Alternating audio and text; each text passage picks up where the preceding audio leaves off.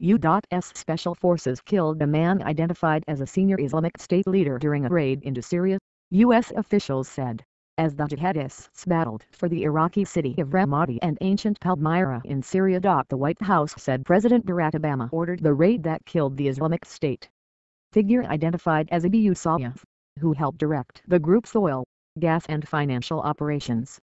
U.S. officials said his wife was captured in the raid. It is the first declared Special Forces operation by U.S. forces in Syria since their failed attempt to rescue a number of American hostages held by Islamic State last summer. The United States is leading the coalition in a military campaign to roll back the jihadist group whose self-declared caliphate in Syria and Iraq has reshaped the region. In Ramadi, U.S. led airstrikes forced Islamic State to withdraw from a government building over which the group's black flag had flown on Friday.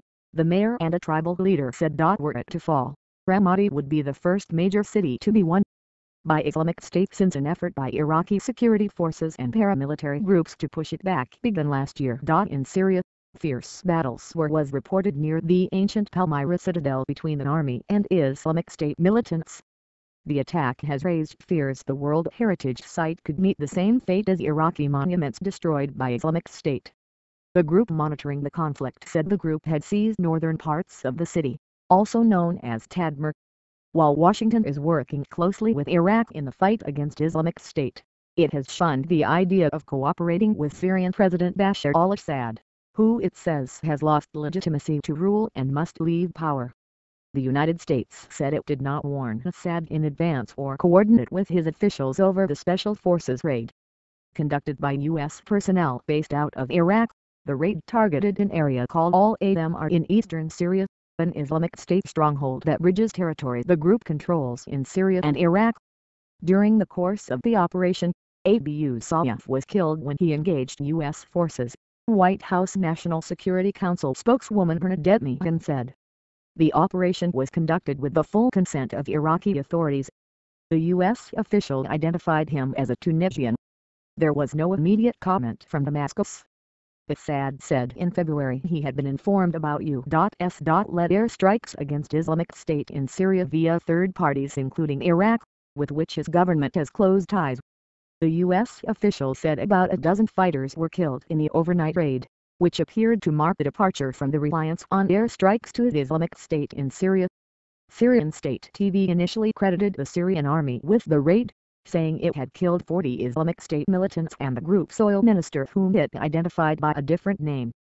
The Syrian Observatory for Human Rights, the UK-based monitoring organization, said at least 19 Islamic State members were killed in an airstrike in the area which it said was carried out by U.S. forces ahead of the ground operation. 12 of those killed were non-Syrians, it said.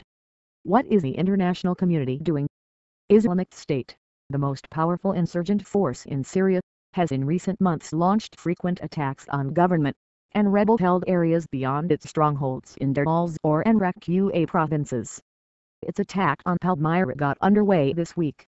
The group has seized positions within 1 to 2 kilometers about 1 mile of the city, also known as Tadmur and home to extensive ruins of one of the most important cultural centers of the ancient world.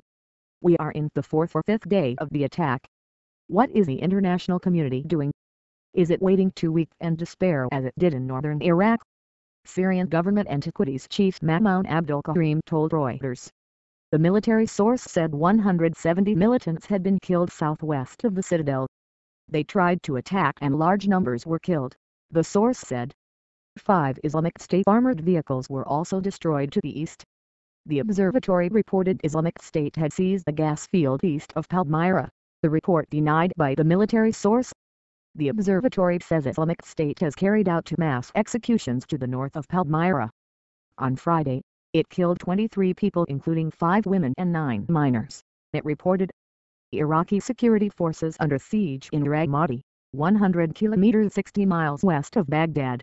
Islamic State had left buildings booby-trapped or on fire as they were forced to retreat by U.S. led airstrikes, the mayor and the tribal leader said. The insurgents attacked Ramadi overnight Thursday to Friday, using 6 suicide car bombs to reach the city center where the Anbar provincial government compound is located. An army source said an operations command center was surrounded and being struck by mortars. Security sources said Iraqi security forces defending the city were outnumbered. A speech was delivered in the name of Islamic State in the city's main mosque, vowing to punish anyone who was deemed to harm Muslims, witnesses said. A hospital source said 7 members of the armed forces and 10 civilians had been killed since Friday. Islamic State issued an audio recording on Thursday it said was by its leader, Abu Bakr al-Baghdadi. It was his first message since a number of media reports said he was wounded this year in Iraq. Some said he was no longer running the group and others suggested he was dead.